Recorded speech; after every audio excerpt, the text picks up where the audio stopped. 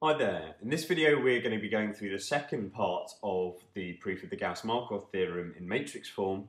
And remember, at the end of the last video we got this expression for the expectation of beta tilde, where beta tilde was this sort of estimator which we've written up here. This sort of first part of it was just what we had from least squares, and we sort of added an extra bit onto that estimator. Right, and we could write this another way. Because I've got y in both of these terms here, I can just write this as some sort of matrix C times y, where C is x primed x to the power minus 1 times x primed plus d. Okay, so we got this expression for the expectation of beta tilde. It was equal to the population parameter beta plus dx times beta, where in deriving this we've assumed that we've got zero conditional mean of errors. Okay, so it's quite easy to see the conditions under which beta tilde will in fact be unbiased. It will be unbiased if this second term here is equal to 0. Well, because beta is a vector of coefficients, it won't in general be 0, so we've got to have that dx has got to be equal to 0 in order for our estimator, or the expectation of our estimator, to be equal to the population parameter. Okay, so we've got the conditions under which our new estimator beta tilde is in fact unbiased. Now what we have to do is we have to prove, we have to find an expression for the variance of our estimator beta tilde. And in doing so, we're going to make use of a few sort of general matrix results. One of them is that the variance of any matrix A times a sort of stochastic matrix X, well, that's just equal to the matrix A times the variance of X times A primed, where A primed is the transpose of A. So we're going to make use of that result. Another result we're going to make use of is the fact that AB, or the product of two matrices AB, if I find the transpose of that product, well, that's just actually equal to B transpose times A transpose.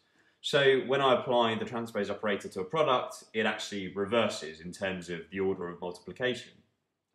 And the final result we're going to make use of is that any matrix A to the power sort of minus 1, if I find the transpose of that particular matrix, well, it turns out that that's exactly the same as A transpose to the power minus 1. So the order in which I apply the inverse operator and the transpose operator is unimportant in matrix multiplication, or matrix algebra rather. Okay, so if I sort of use our form which we've got up here for beta tilde, which is beta tilde is equal to C times Y, then I can make use of this first expression here and write that the variance of beta tilde is just equal to our matrix C times the variance of Y times C transposed. And if we have assumed that we've got homoscedastic errors, well, under that assumption, we then have that the variance of our dependent variable y is just equal to sigma squared, some sort of constant, times I. If we have this assumption being true, then we can just write out our variance as this. So we're just going to have our variance being equal to C times sigma squared, which is just a constant, times the identity matrix I times C primed.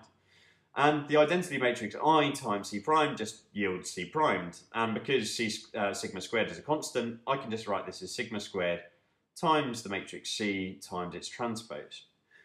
Okay, so at this point it becomes quite prudent to write out actually what the form of our matrix C is. So our matrix C is just equal to x primed x to the power minus 1 times x primed y, oh sorry, not times y, plus d. Yeah, so that's our matrix C, because then when I apply that operator, or this matrix C, to y, I just get what I have up here for beta tilde. So when I take the transpose of C, what's going to happen? Well, if I sort of apply it to each bit in turn, because I can do, because it's a linear operator, then the idea is that this whole sort of first term here is one big product. And when we have the product of two matrices, or a number of matrices, the order of multiplication actually becomes inverted under the transpose operator. So actually, we're going to have this matrix X, X primed, coming out the front, but it's not going to be X primed after we've transposed it, it's just going to be X. And then when I sort of apply the transpose operator to this product here, right, which is going to come after this x, well then it's one thing to notice that when I apply it, it doesn't matter the order in which I apply it in terms of the inverse operator, it just sort of passes straight through that. So I can just think about x primed x on its own. And the idea here is that the order is going to inverse, so it's going to be inverse when I take the transpose. So this x primed is going to go out to the front, but I'm going to take the transpose of that, so that's just going to be x. And this x on its own here is going to go out to the front here, so that but I'm going to transpose it, so I'm just going to be left with x primed x to the power minus 1. In other words, exactly what I had before. So I've got x times x primed x to the power minus 1 plus just d transpose.